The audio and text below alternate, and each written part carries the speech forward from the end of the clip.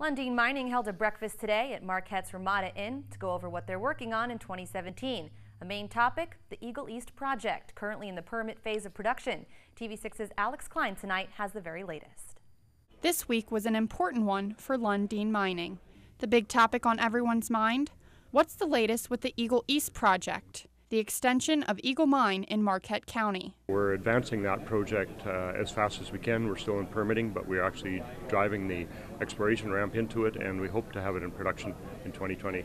Lundin Mining discovered Eagle East in 2015 and has invested about $100 million to develop the mine extension. From the bottom of the area that we're mining in, we're driving a tunnel, a twin tunnel, a ramp down to get to the Eagle East deposit. And we're probably about 30% along on that ramp. It's about a 2-mile long ramp, so we're advancing that, and that's our priority.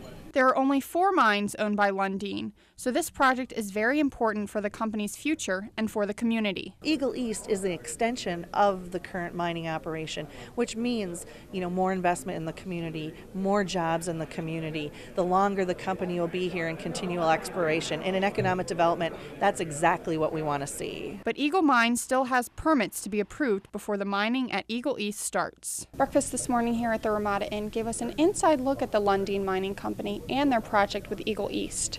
But they're going to continue with some company updates beginning on November 1st at the Humboldt Township Hall from 5:30 to 7 p.m. Alex Klein, TV6 News, Marquette.